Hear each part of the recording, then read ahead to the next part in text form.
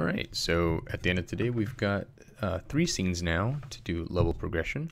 So starting off with the main menu, he's got a kind of a creative thing going on here where he's going to have the player be able to move around on the main menu, and suggested maybe we could put some text here that would let them know how to move the character around.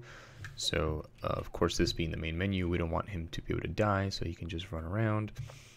We also just have a regular static camera here. We don't want to get everything confusing. The game just started, right?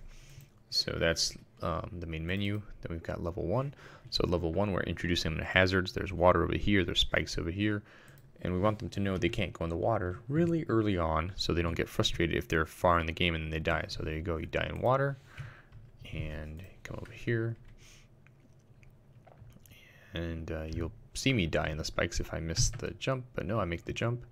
And then the next lecture, we're going to put an exit point here where he can exit from. So I'm just going to commit suicide. Boom, there we go. All right, and now we've got level 2. So this is a much bigger level. So we start off here, and he mentioned not letting the player see where he can go, so you can see that he can fall without any problems happening. He can jump up here. There's an enemy there that he could crash into and die.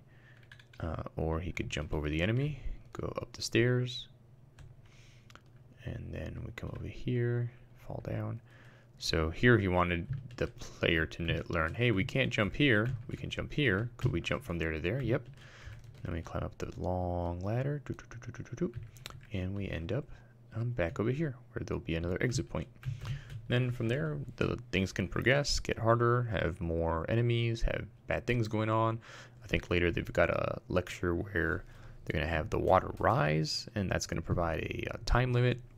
We've also looking at the